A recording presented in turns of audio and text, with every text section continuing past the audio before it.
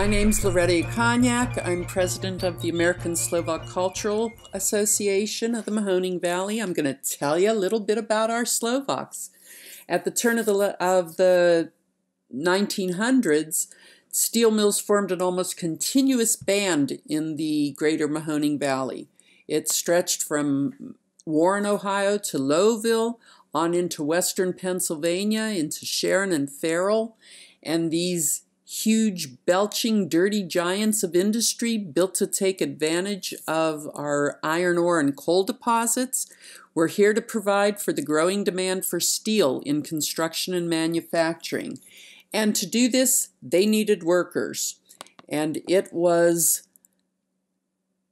not unusual to see flames in the air and the smell of sulfur, but it didn't bring on thoughts of brimstone and eternal damnation. It brought the promise of a future bright with the vision of prosperity.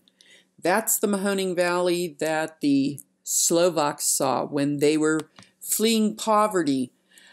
They were Slovaks, but they were in the Austro-Hungarian Empire and very often worked for an absentee landlord who didn't care much about them, either in the farms or in the mines. All they wanted was the harvest and the minerals. So the Slovaks were willing to leave these isolated villages looking for the promise of work and good wages and leaving their home. Very often the only thing they took with them was a photograph to remember their family because you might never see them again.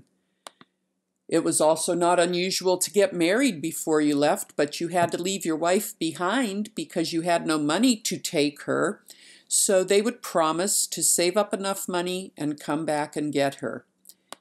They would leave their village, wherever it was, usually in the mountains on the eastern part of Slovakia, and they would head to Germany because that is where they would get the ships at the seaport of Bremen, either walking through Poland and Germany, or if they were lucky, going to Vienna and catching a train that would go through the Czech Republic and Germany so that they could get on a ship to America. It took about 2 weeks in steerage to get across the Atlantic, maybe longer if the weather were bad, but eventually they would see the Statue of Liberty and Ellis Island. When they made it through New York, they would be heading to Youngstown. Why Youngstown? They knew those steel jobs were there because they would get a letter from a brother, a cousin, a friend who'd tell them the jobs were there, the Slovak communities were there, please come. So by 1890, there were about 30 Slovak families in the Youngstown area and 50 single Slovak men. These first Slovaks sent money home to their families, and when there was enough money, they would come to the towns of our valley, towns like Niles and McDonald's and Warren, Youngstown, Camel, Struthers, Lowville, Sharon, Farrell. All of these saw an influx of Slovaks. By 1922, the census of Slovaks in the Mahoning Valley listed over 2,000 different Slovak family names living in 9 different areas from Hazleton to Struthers and from Steelton to Lansingville. By 2000, that census showed over 65,000 people in the Mahoning Valley who listed Slovak as their ancestry. It was basically a 4-county area, Trumbull and Mahoning here in Ohio, and Mercer County and Lawrence County in Pennsylvania. Now, we think of them as coming to work in the mills, but actually they worked in many industries. The mills, of course, other industries, railroads, particularly the P&LE, the Erie Railroad also came through here. Some owned neighborhood stores and groceries where not only did they provide food and services that the immigrants needed, but they spoke their language. There were also neighborhood taverns and bars where the mill workers relaxed after their shifts in the mill. And occupations, anything from shoemakers to paperboy to printers, newsprinters, and farms. Often there were farms in the outlying areas that the people lived on. Maybe the father worked in the mill and this was kind of a supplemental income, or maybe they just lived on the farms. But what they were really looking for were a chance to build a church. They went to St. Cyril. St. Cyril and Methodius was the first Slovak parish in Youngstown. It was established in 1896, completed in 1901. But churches went up on all sides of town. St. Matthias in Lansingville, Jan Hus Slovak Evangelical Lutheran on Mahoning Avenue, now known as St. James Lutheran. Holy Name Roman Catholic Church, First Slovak Presbyterian, St. Nicholas Byzantine Catholic.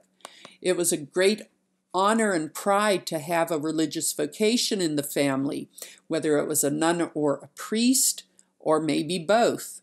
The church was the center of the Slovak life in Youngstown. That's where you made your first communion. You served as altar boy. Your parents got married there. You went to school there. Your mother worked in the Rosary Altar Society. You went to May crowning. There was entertainment through the church, mock weddings and Yazlichkari at Christmas. There were the fraternals formed, like the Sokols and the Jednota and the National Slovak Society, and the Slovak Evangelical Union.